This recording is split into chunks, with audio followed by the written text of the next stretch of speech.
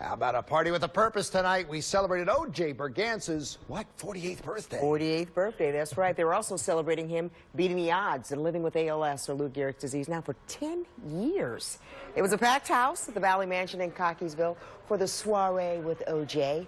Now, the disease has robbed the former Raven of his mobility and his ability to speak, but he is a fighter. Most people diagnosed with ALS only live for 2 to 5 years. So while it was a celebration of his life, the foundation that he and his wife Shanda created, the Brigance Brigade, uses the event to raise money for others living with the disease.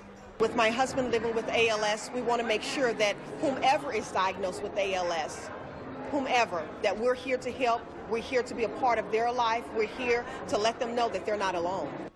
The Brigance Brigade helps connect families with critical items for ALS patients, things like wheelchairs and the ramps to get in and out of their homes and breathing devices, just to name a few. And it looks like it was a great party. Can I get a drum roll, please?